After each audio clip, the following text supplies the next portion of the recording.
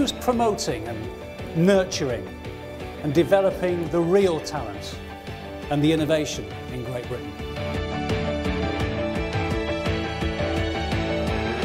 Without further ado, I would like to introduce you to KTP Advisor and Northwest Group Coordinator, Fiona Nightingale. Thank you.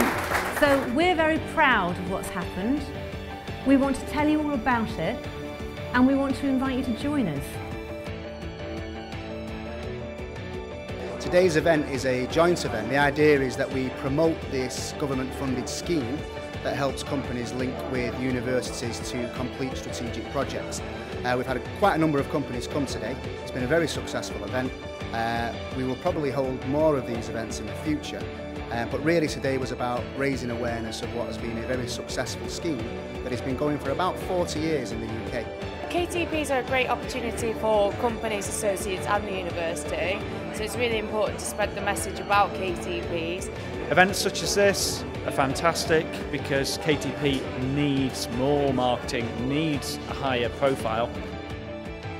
The reason why we're here today is obviously to meet new people and new businesses that might be interested in knowledge transfer partnerships and seeing if we can help them at all with our academic expertise. I've had quite a few people come and ask me questions who are generally interested in whether or not a KTP might be a good fit for them. I think it's generated quite a lot of discussion and debate.